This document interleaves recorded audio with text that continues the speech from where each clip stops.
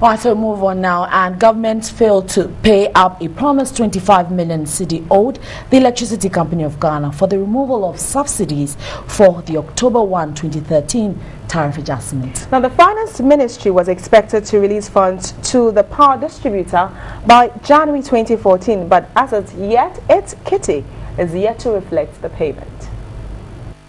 Following the absorption of the 25% of the 78.9 tariff increase for electricity by government, the ECG says it is expecting about 25 million Ghana cedis by the end of January 2014.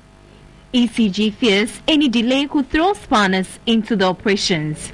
The January 2014 deadline obviously has passed by a number of days. With the countries experiencing an occasional load management exercise, we gathered from our sources things might not improve.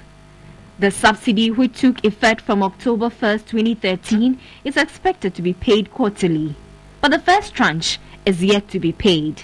The Electricity Company of Ghana and the Finance Ministry, however, are unable to speak to the matter.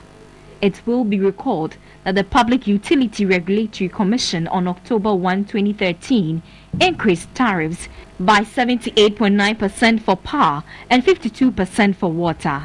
Various groups, including the Trade Unions Congress, threatened to demonstrate against the upward tariff adjustment.